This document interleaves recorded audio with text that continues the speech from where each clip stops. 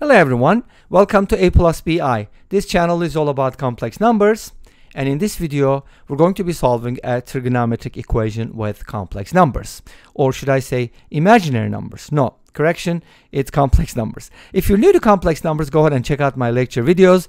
I made a playlist with problems and also basics of complex numbers. Okay, so in this case we have a tangent equation. Now if we had tangent z equals 1, that would be pretty easy to solve. We could just say, hey, z is equal to pi over 4, and then we could add multiples of 2 pi, or maybe pi, right, like n pi. But does this include the non-real solutions, or are there any non-real solutions to this equation? That's a good question. But in this case we kind of have a non-special angle. Well, it's not even like non-special, it's imaginary. Come on, tangent of an angle is imaginary? How is that possible? In the complex world, everything is possible. So let's go ahead and consider the following identities, which are given by Euler. Cosine z plus I sine z can be written as e to the iz. Beautiful, beautiful expression. This basically turns trigonometry into exponentials, exponentials into trigonometry, a beautiful relationship between several different branches. Anyways, if you replace z with negative z, you get cosine z minus I sine z equals e to the negative iz, and then by adding these equations and subtracting these equations, you get expressions for cosine and sine, which is nice. So this basically allows you to solve any trigonometric equation when z is not a real number. Okay, so this is cosine z, and sine z will be e to the iz minus e to the negative iz divided by 2i. You just do the math and you'll get the same answers. Now, we don't need sine and cosine, do we? We kind of. We do need to find tangent because we're given tangent. So we kind of need them indirectly. So tangent is sine over cosine. If you memorize the formula for tangent, go ahead, you can use it. I didn't. Usually I just use sine and cosine. So this is sine. I'm going to divide it by cosine, which means multiply by the reciprocal of cosine, which is 2 over e to the iz plus e to the negative iz. You can cancel out the 2's, and that's the only thing you can cancel out. Okay. Of course, you can also multiply by negative I, which simplifies this expression a little bit. Okay. I'll talk about that in a little bit, because negative I squared is 1. So you can totally forget about it. Make sense? That's just another version of tangent z, which kind of also tells you that tangent z is a multiple of I in some sense. And that kind of makes sense, right? If you look at the original problem, we do have a multiple of I, somewhat, right? Okay, let's see how this plays out. Now, I'm going to go ahead and set this expression equal to the tangent value, which is, I had to think about it, right? What am I going to set it equal to? I forgot. Okay, I'm going to set it equal to negative 3i over 5. And then from here, hopefully we can find the value of z, which is actually going to be pretty interesting. And then we're going to compare our answer to the answer from Wolfram Alpha. I always like to compare my answers, and sometimes they're different. And Wolfram Alpha sometimes complicates things for certain reasons. Some people say, oh, it takes the principal value, so on and so forth. Anyways, don't worry too much about it. Let's just go ahead and enjoy the journey. Now, what are we going to do? We can cancel out the negative I from both sides, so we can end up with a rational number. Beautiful. Now, what we need to do is cross multiply. You can also make a common denominator, but I don't think that's necessary. Let's go ahead and just cross multiply. 5e to the iz minus 5e to the negative iz, this way, and then this way, 3e to the iz plus 3e to the negative iz. Awesome. Let's go and put the positive iz's on one side and the negative iz's on the other.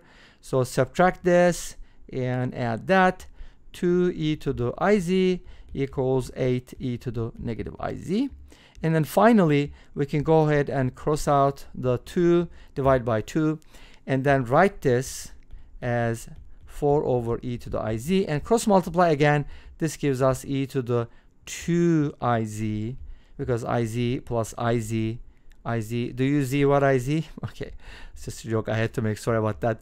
It's kind of like I know some people find it lame, but some people like it. Anyways, so That's not the answer. I just wanted to indicate that this is a really cool result. Now we can go in different directions from here. Let me tell you.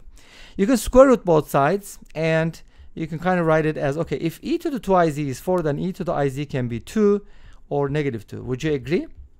And if you don't, you can go ahead and plug it in here and see that it's actually going to work, right? So what does that mean?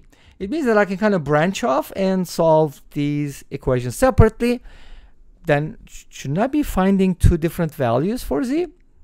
Probably, but you could also do it differently. So here's the thing. We could probably, let's see.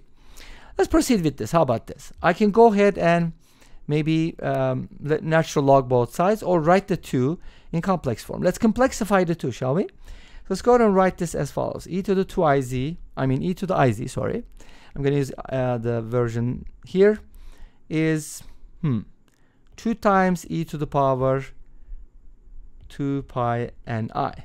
Nice. So I just wanted to multiply by 1, but the complexified version of 1. Makes sense? This is always 1, remember? This one. So we can ln both sides. Iz is going to give us ln 2 plus 2 pi n I. If you don't do this, you're actually going to miss out on this. You got to make sure that you add that as a period, okay? And then the next step is going to be dividing by I or multiplying by negative I, which I like better. Multiply by negative I, multiply by negative I. This should give you a 1 here, and z will be, this one is going to give us negative I squared, which is 1, so that's going to be 2 pi n plus, oops, not plus, minus I ln 2. That's one of the solutions. If you use this one, that should give you something similar, but instead you need to write the -2 as 2 times e to the power I times pi, but don't forget to add the multiples of 2 pi. Make sense? And then when you do the natural logs, you're going to get something like this. Iz equals ln 2. You're still going to have an ln 2 piece, but the next part is going to be slightly different. So at this point, after multiplication by negative I, z should be negative I ln 2, and then that's going to give us a 1 plus pi plus 2 pi k. Of course, you can write this as 2k plus 1 multiplied by pi, which is an odd multiple of pi. So z sub 1 and z sub 2, maybe we can kind of write them separately. 2k plus 1 multiplied by pi minus I ln 2. So the minus I ln 2's do not change, and you know, guess what this does? Kind of splits it off into two branches, but it's not necessary. Let me show you. If you just stick to this, e to the 2iz equals 4, proceeding this way is kind of easier, because you can go ahead and kind of multiply by e to the power 2 pi mi. Again, I just wanted to use a different variable. By the way, k and m are all integers. And then from here, 2iz becomes ln 4 plus 2 pi mi. And then after doing all the work, this is what it's going to turn into. Should I just tell you what the result is? Pi n minus, oops, supposed to be m, pi m minus I ln 2. Guess what? This just represents multiples of pi. Here, they're split into odd and even. And this brings us to the end of this video. Thanks for watching. I hope you enjoyed it. Please let me know. Don't forget to comment, like, and subscribe. I'll see you next time with another video. Until then, be safe, take care, and bye-bye.